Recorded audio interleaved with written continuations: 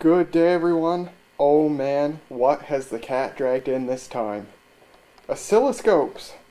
3 of them! I was passing by the tech shop at school, and they had a whole pallet of old oscilloscopes outside the door. About a dozen of them. And I asked inside, even though stuff placed outside there usually means they want it gone, I asked anyway just to make sure, it wasn't waiting for anyone in particular, and they said no, they're all up for grabs. So I took 3 of them here. 2 of them are identical because one of them's actually going to go to my friend Brandon. But man, I've never owned an oscilloscope, so this is totally awesome. I've always wanted one. They're an incredibly useful tool if you dabble in electronics like myself. Let's see what we got here. This one up top is a Gold Star model OS9020A 20 megahertz oscilloscope from probably the late 1980s. There were only 2 or 3 of these on the pallet, so I figured I'd grab one. The rest of them were these. These are Iwatsu model SS5702 from the earlier mid 1980s. That's what the rest of them were. Although there was one larger Iwatsu scope. These are also 20 megahertz. There was one larger, fancier 40 megahertz model there that I was originally going to also get for myself, but it had quite a few functions on it which I had no idea what they were for, and it was a lot larger and heavier, and I figured, someone can probably make better use of this than me. If I already got 2 smaller scopes, I might as well not be greedy. Also, that one wasn't in quite as good shape as the other ones were. It had a missing knob and had some scratches on it and stuff. So, I've tested all 3 of these, and as far as I can tell, all of them work perfect, which is awesome. So, I'm going to get that one out of the way because I'm not going to own it for very long, but we'll take a look at these 2 here. So, there's really nothing in particular special about either of these scopes. They're your standard run-of-the-mill analog oscilloscopes. They got, well, I shouldn't have done that. They got CRT displays, but, I forgot it's not glass there. They got this plastic protective shield over it. Same with that one. But yeah, CRT displays, and they're both dual channel scopes, both 20 megahertz, and they all got your standard basic feature set on them. I'll just give you a look there. And they both work perfect. This one's got a cool feature. It's got an incandescent backlight to light up the grid here, or graticule as its proper name is. Variable brightness, that's pretty cool.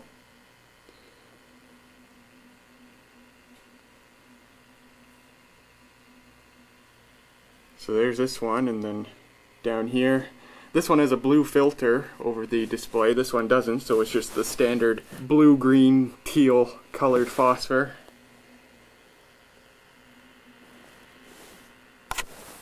Yeah, they're both your run-of-the-mill scopes. They've got all the features that you would expect on a proper oscilloscope, but nothing more. Well, that's fine by me. That's all I needed. That's why I didn't take that larger, fancier one. I've never owned my own oscilloscope, so why be greedy and grab one that has more features than I know how to use? But yeah, that's pretty awesome. So there will be a video on both of these to come, their own individual video. But first, of course, before I make those videos, I gotta get the proper equipment so that I can properly demonstrate them.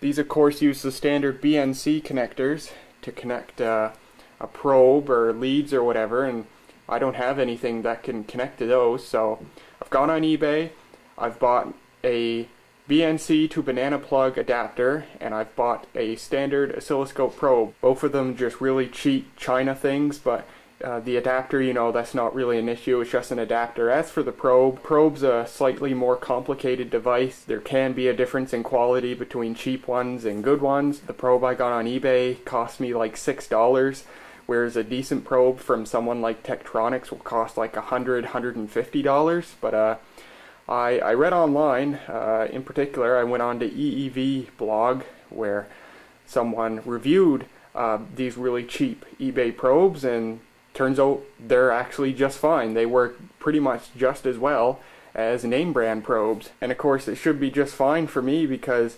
even these cheap eBay probes are rated up to 100 megahertz. Well, the fastest thing that I can think of that I'll ever measure with these would be the output of electronic fluorescent lamp ballasts. So you're talking at most a few hundred kilohertz, which is super slow compared to what either these scopes or the cheap probe I bought is rated for. So I should be absolutely fine with that cheap probe. So yeah, once I get those items, I'll be able to review both of these scopes. Kind of interesting, both of these scopes are from companies I had never heard of before. Not that I can name every oscilloscope manufacturer off the top of my head, but the ones that I can name include Tektronix, Rigol, Hewlett-Packard, and the company that used to be Hewlett-Packard's instruments division, now called Agilent, and Philips. Those are the ones I can name off the top of my head. I'd never heard of either of these two.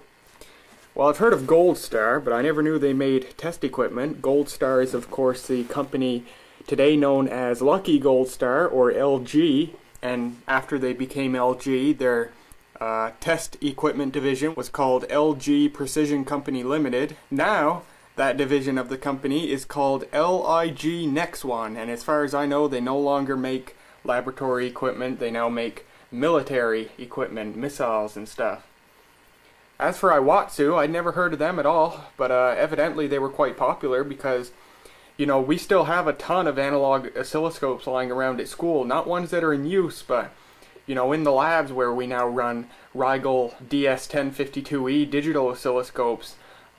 You can look high up on the shelves near the ceiling, and there's tons of oscilloscopes of a brand name I couldn't make out with my own eyes, so I think it might have been Iwatsu. But given that there was a dozen of these outside the tech shop, I would guess that the school bought a lot of them back in the day. But I'd never heard of them, but upon looking them up, they're pretty good scopes. They still make scopes today, and they're apparently fairly popular. Well, there you go, guys. That's all I'm going to show for these oscilloscopes for now. I'll make an individual video of each of these once I get the equipment that I need to properly demonstrate them. But yeah, I'm really happy to have these. I've always wanted an oscilloscope, and especially in the past few years, I've really been able to make use of one. But of course, they cost money to get one, so I've just never had one. But yeah, I'm so glad to have these, and I'll definitely be able to make use of them, including in some future YouTube videos. So yeah, I dare say these are a very nice surprise, especially after my recent brush with death. Well, I wasn't really in any sort of danger, but I was scared to death. So yeah, these are a nice reparation after that. And you know, these might be technically obsolete. Analog oscilloscopes aren't made anymore. Tektronix made their last ones in 1996, and Iwatsu actually had a full lineup until 2011, and then they thinned it out down to just 3 models, which they ultimately discontinued in 2014.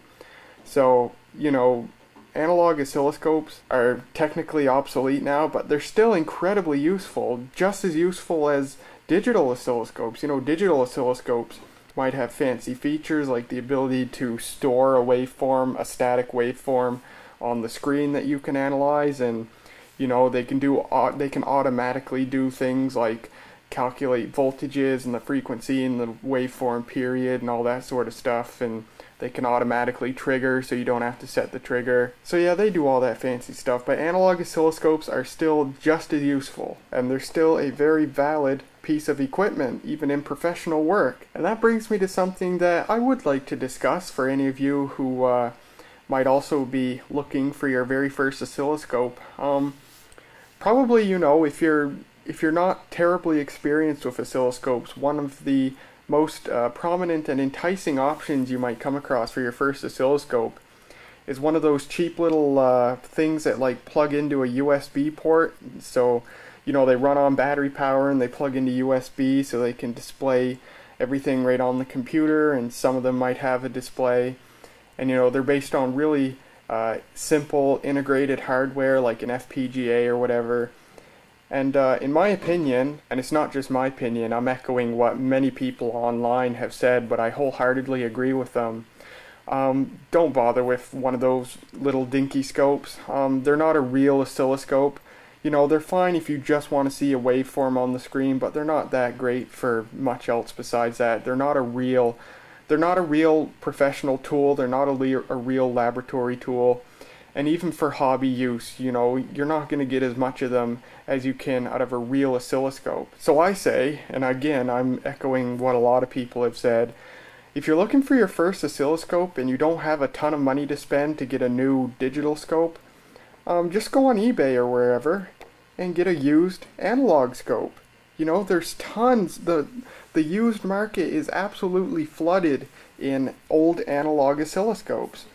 And you can get them fairly cheaply. You can get a tested, good working unit on eBay for like as little as $50 shipped. And, you know, these might be old and they might not be as fancy as what the digital scopes have to offer now, but they're still a real oscilloscope.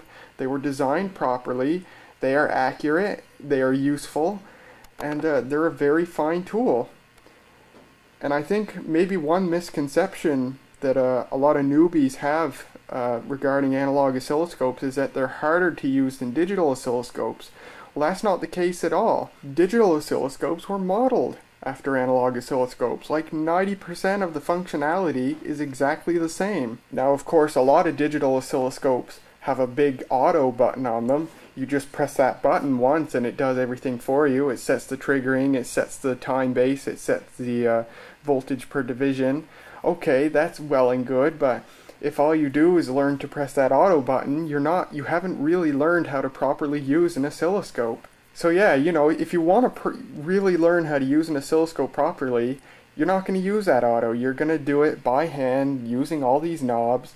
And it might look intimidating, but it's really not. All these knobs are pretty much the minimum feature set for any proper oscilloscope. And I dare say, because analog scopes don't have all the fancy new features that digital scopes have, I dare say analog scopes are even easier to use. So yeah, if you're looking for your first oscilloscope, don't be tempted by those cheap USB things. Just get a used, old, real oscilloscope. They are absolutely fine, and they're still an excellent tool. And heck, if you're as lucky as me, if you go to a college or a university where they have tons of these lying around that have been decommissioned, you might be able to get some for free. My God, I got 3 of them for free. So that's totally awesome. So yeah, if you're looking for your first oscilloscope, and you just want to get your feet wet, you don't want to spend too much money, just go ahead and get a used analog scope, and you can't go wrong. Well, there you go, guys. I really hope you enjoyed this video. More of these scopes to come once my equipment comes in. And I'm really interested to test some things with these scopes. One of the foremost things I'd like to do is take a look at the waveform of some battery-powered fluorescent lamp ballasts. So I'll make a video of that when I get to it. Alright guys, I hope you enjoyed, and I will see you later.